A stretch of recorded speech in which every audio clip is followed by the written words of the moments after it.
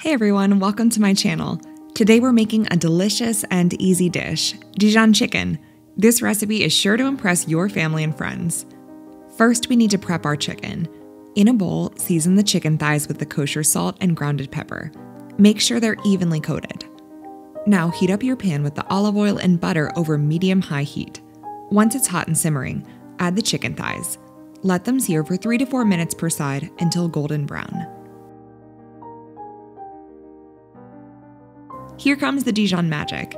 Grab your brush and brush 1 tablespoon of Dijon mustard over the seared chicken thighs. Once the chicken is half cooked, take it out of the pan and set it aside. Now add the sliced onions to the pan with the remaining Dijon mustard, 1.5 tablespoons. Sauté the onions until they soften and become translucent, about 5 minutes. Deglaze the pan with the white wine, scraping up any browned bits from the bottom. Let the wine simmer for a minute or two. Then pour in the chicken broth and bring it to a simmer. Finally, stir in the heavy cream, fresh thyme sprigs, and bay leaf, and nestle the cooked chicken thighs back into the pan with the sauce.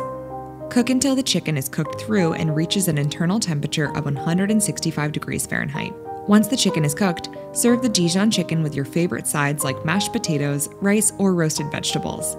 So give it a try and let me know what you think in the comments below. Don't forget to like and subscribe for more delicious recipe ideas.